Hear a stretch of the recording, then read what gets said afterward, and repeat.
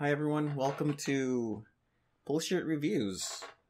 It's my new series. Sorry, I'm moving around left and right. I'm a little fidgety. I'm trying to hold my arms down. Don't want to be like one of those guys that just, well, you know, we're gonna do this. Today's episode, we're going to be looking at a game from the good people from Sega, Yakuza 0. I'm trying something new. You know, let's start doing reviews.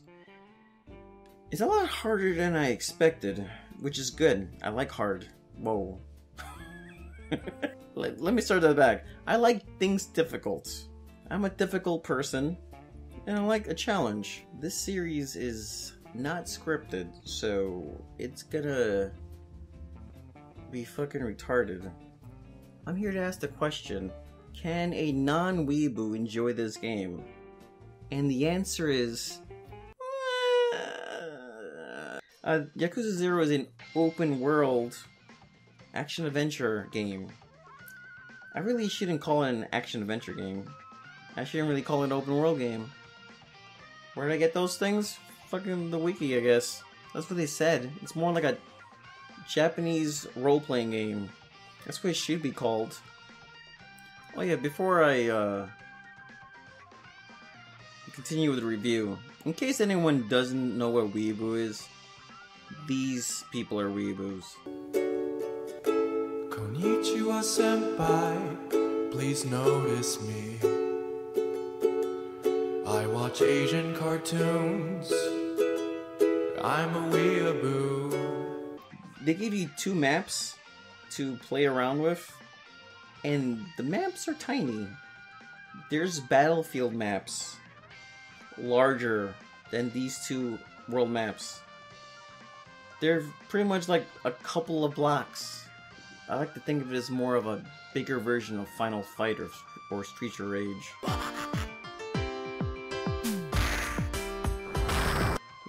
There's no vehicles. You're really running around. You're doing random fights with fucking goons and men in black and Yakuza. Why are you fighting these guys? I don't know.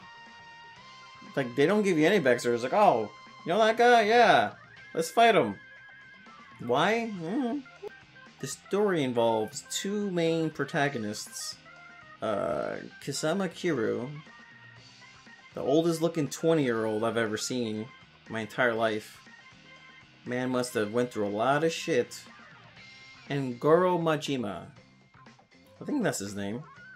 That's probably his name. Yeah, a disabled man, I guess? Yeah, lost an eye. Went through some shit. I don't like Kiru. He's a Japanese robot. He has no fucking feelings. He cannot be killed.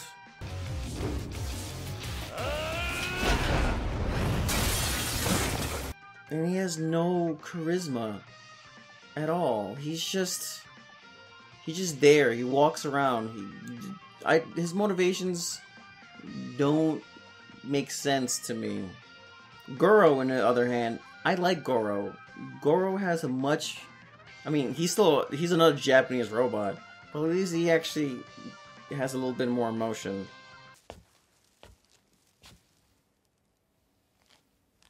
That's the thing, you have to be into this type of game, because Japanese, I guess, protagonists are usually like that. They don't show emotion. They're either robots, or when things hit the fan, like, those 2. There's nothing in between. There's the light switch for these guys.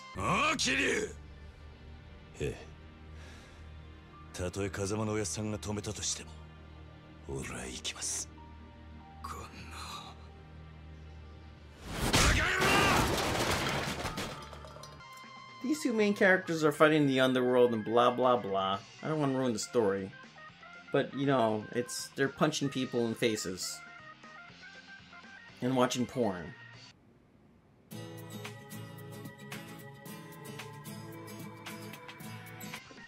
You have to be really into the Japanese culture to enjoy this game. If you're an outsider, and you're like, whatever, let me just play this game, it's gonna be a weird time.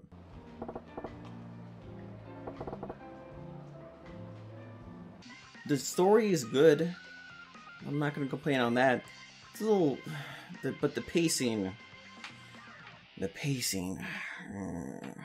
Scenes tend to drag on a little too much. 立花、そろそろ腹の中に隠してるもん見せろ。あんたはなぜこの俺に近づいた？その理由は何なんだ？いいでしょう。ですがその前に見ますか？カムロ町？さあな。It just goes on and on and on. And you're like, it's like, no, Tamagotchi. Please, just get to the next scene. Like, I get it. Like, I understand the point of this. But that's just Japanese culture, I guess. If you played the other games, you watch their movies, some of them will go on fucking 15 minutes on a goddamn speech. You're like, really? Why? I mean, that's your preference. If you enjoy it, that's fine. More power to you. But that's the thing. It's like, I'm trying to see if a regular person would enjoy this game. And I don't know. Graphically, this game does not look very good. I mean, granted, it is a PS3 game. It came out 2 years ago in Japan on the PS3. So, that's one thing. Two, the graphics, while I wouldn't say it's that bad, the main characters look good. They look good. Not great. Not bad. Good. Everyone else looked like shit. They look like shit. Don't make any fucking sense. It's like, really, you couldn't put a little more extra money into these NPCs? Even like the middle, they're not quite the bottom of the barrel of garbage NPCs. They're not main characters. Those guys, they have like an extra pore or two, you know, on their face.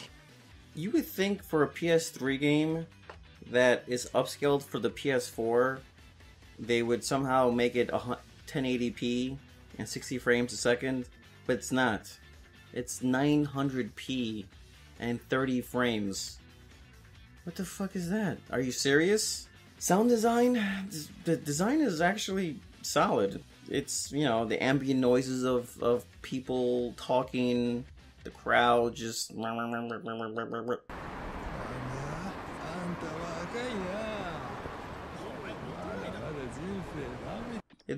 It's good. Footsteps sound like footsteps.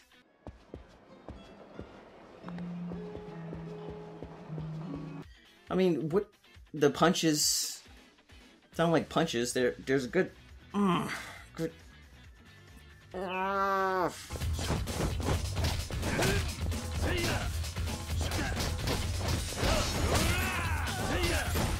music is great. I love the music in this game.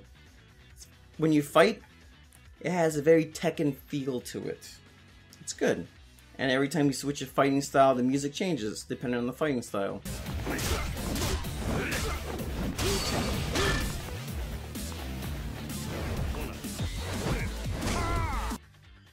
That's a nice little touch. I mean, the sound is good. Good job, Sega. You did a good job. Voice acting is good, I guess? I mean, I don't speak Japanese. They're yelling very convincingly. I mean, like, they're like... That sounds cool. You know, they say the occasional word of English.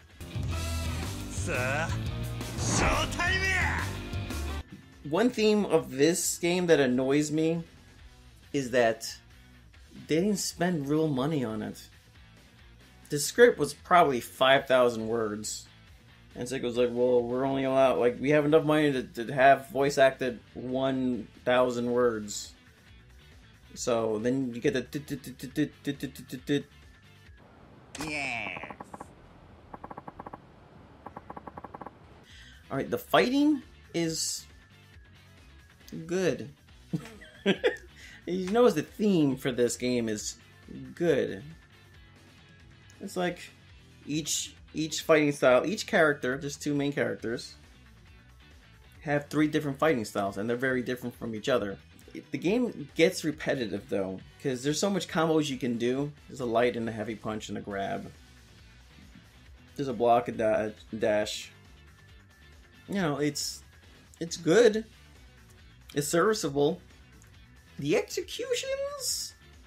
You know what? No, I shouldn't call them executions. They're like finishing moves, because technically speaking, the people do not die after you perform these moves.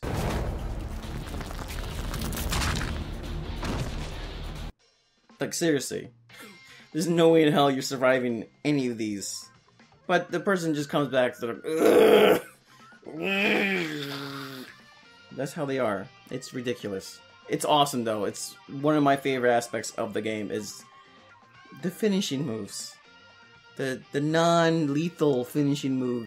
I mean, I wish there was more to it. Just the same. You can honestly beat this thing with like one combo from one style. That's it. I think the lock-on mechanic when it comes to fighting is a little annoying. It's and the camera can be a little fidgety. This game can be weird.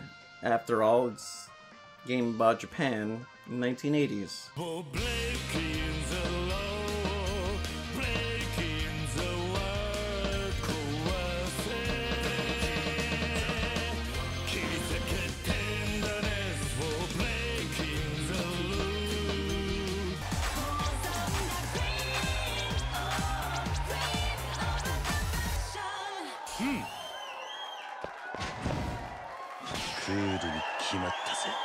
There's weird stuff. There's a lot of things you could do in the city, even though I do complain the cities are I'm not calling it a city. It's like a New York block, but there's actual activities. There's darts. There's pool. You can play arcade games. You can play a stupid bullshit hook game. You can watch softcore porn. You would think that why would they add that? I feel like it was the producer of the game, whatever his name is, was like, to Sega's like, all right, since the 1980s, we're gonna have to film females wearing, you know, bathing suits, and they're gonna be in a bathtub with milk, or like grinding on a balloon, and Sega is like, what the fuck are you talking about? It's like, yeah, like there's no internet back then, so they needed porn. So, you know, let's show that, because we love porn. And Sega is like, what the fuck are you talking about? It's weird that they add this. I don't get it. I mean, I understand it's trying to be authentic, I guess. I mean, I'm surprised. I mean, why just... You might as well show porn.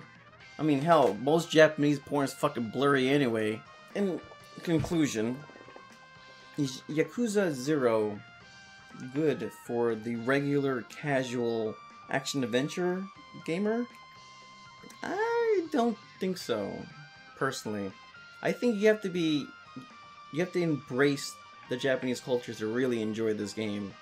The game has such a charm to it. It's so Japanese. It doesn't shy away from it. It doesn't give a shit. I like that. So, to the question I was asking before, can you enjoy this game without being a weeaboo? And the answer is... maybe?